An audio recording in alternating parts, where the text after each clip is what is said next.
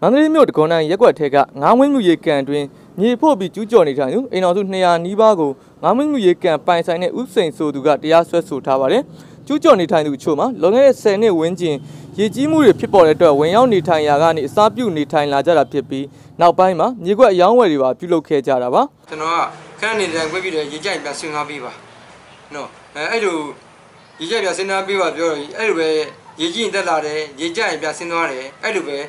နေလာခဲ့တာပြီးခဲ့တဲ့2015နှစ်စပိုင်းတော့စပြီးတော့မှသူတို့ကစင်ခိုင်းတာကိုမစင်းခိုင်းစင်ခိုင်းတာကိုထွက်ခိုင်းတာကိုမထွက်တဲ့ပြင်ကျွန်တော်ငါးကတန်ရှင်းလုပ်တယ်ကျွန်တော်လူတွေကိုဒုတ်တွေထားနေလိုက်တာအဲ့မှာသူတို့လက်ဒုတ်တွေထားနေလိုက်ရ15ရက်လောက်ရှိမယ်သူတို့10ရက်လောက်ရှိမယ်သူတို့လိုက်ခုတ်တာလိုက်ခုတ်တော့ကျွန်တော်လူတွေကုန်ထွက်ပြေးပြီးတော့ကျွန်တော်ပြီးဒီကွန်ရဲစခန်းမှာအမှုဖွင့်ထားတာထွက်ပြေးကိစ္စမှာအမှုဖွင့်ပြီးတော့ပြီးတော့ရဲစခန်းကနေ2015လောက်နဲ့အမှုဖွင့်တာ2019ကျမှသူတရားရုံးကိုတင်ပေးတာအဲ့အမှုဆွဲမတင်ခင်တနေ့ခွန်းတနေ့ကြာမှာသူတို့ကကျွန်တော်နှစ်ကြိမ်တိတိကျွန်တော်အဲ့2015တော့နှစ်ကြိမ်တိတိကျွန်တော်တို့ကသွားပြီးဆောင်ရဲနှစ်ကြိမ်တိဓာတ်လိုက်ခုတ်တာဓာတ်လိုက်ခုတ်တဲ့အချိန်မှာကျွန်တော်လူတွေမလုံရဲဘူးမကန်ရဲဘူးဖြစ်ကုန်တဲ့အချိန်မှာသူတို့ကအဲ့ဒါအခွင့်အရေးယူပြီးတော့မှလူတွေကိုခေါ်ပြီးတော့မှကျူးတွေကိုရောင်းစားတာနော်တချို့ကွက်တွေရောင်းစားတာကျွန်တော်တို့ရဲစခန်းတိုင်နေရဲစခန်းကကြားနေတော့ဒီမှာကျွန်တော်အကြံအများဖြစ်ရောအခုအမှရက်ကွက်ကစင်းကောက်တွေမှာ219ရှိတဲ့အချိန်မှာအဲ့ဒါကိုကျွန်တော်တို့ကတရားစွဲတာ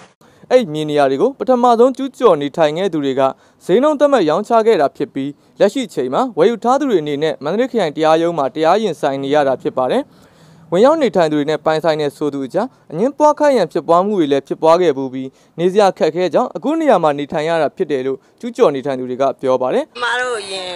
ဒီမှာရောက်တာ2004ခုကရောက်ပါတယ်2004ခုရောက်တာကျမအိမ်ငားနေတယ်ရေတိုးတဲ့ခါကျဒီကုန်းမှာခန္ဓာတော်ကြီးမို့လို့ကျမရှင်းနေတယ်3နှစ်တစ်ချိန်ကျမတို့ဒီမှာရှင်းပြီးတော့နေရနေပြီးတော့နောက်မှပိုင်ရှင်ပေါ်လာပါတယ်ပိုင်ရှင်ကဖယ်ခိုင်းပါတယ်ကျမတို့ကနေစရာမရှိဘူးနောက်ပြီးကြပိုင်ရှင်ကလည်းဂါကနန္နာမသိရဘူးဖုံလုံးတို့တော့ပိုင်ရှင်က